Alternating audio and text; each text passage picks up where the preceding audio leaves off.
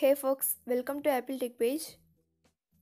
Today's topic is about iPhone or iPad shows your response to the invitations cannot be sent error after iOS update. First, simply restart your device. If it doesn't work, do the following solutions. Solution 1 is turn off and turn on calendars under account settings. Launch Settings app. Find and tap on passwords and accounts. Now select the account that has been linked with calendars. It might be iCloud, Gmail or Exchange or anything else you have. Next, turn off calendars. It will show a pop-up that says delete from my iPhone. You just tap on it to confirm this process. After doing this, restart your device. To do this, go to Settings, then tap on General.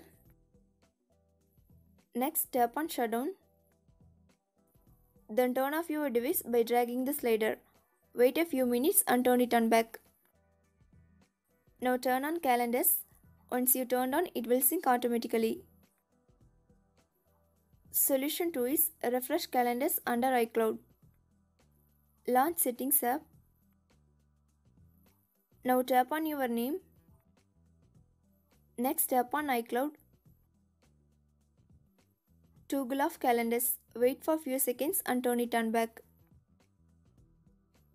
Solution 3 is force quit the calendar app and relaunch it. If you have an iPhone X or later, then swipe up the screen to center to getting the closed apps. Now swipe up the calendars app preview to close. Once you're done, relaunch the app. If you have an iPhone 8 and earlier models, then double press the home button and swipe up the apps preview to close. Solution 4 is check for software update. Launch Settings app. Scroll down the screen and find and tap on General. Next, tap on Software Update. If update is available, then update your device. For more videos, subscribe to Apple Tech Page.